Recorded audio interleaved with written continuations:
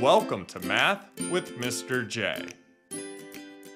In this video, I'm going to cover what a square is. Now, simply put, a square is a quadrilateral with 4 right angles, and all 4 sides are equal in length. But let's dive in a little further. We will start with a square being a quadrilateral, so squares have 4 sides. Now, squares are much more specific than that, though. Squares are kind of like a combination of parallelograms, rectangles, and rhombuses. Squares combine features from all of those quadrilaterals. Now, what do I mean by that?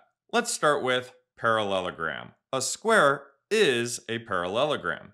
Parallelograms have 2 pairs of parallel sides. Opposite sides are parallel and equal in length. And then also, opposite angles are equal in measure. So let's mark the 2 pairs of parallel sides using arrow symbols. So we'll have 1 pair of parallel sides right here. We'll use 1 arrow on each of those sides to show that they are parallel. And then as far as the other pair of parallel sides, we will use 2 arrows. So again, squares have 2 pairs of parallel sides. Squares are parallelograms. To build off of that, squares are also rectangles. Now, rectangles are just parallelograms, so they have 2 pairs of parallel sides, but more specifically, rectangles have 4 right angles. So again, a square is a rectangle. They are parallelograms with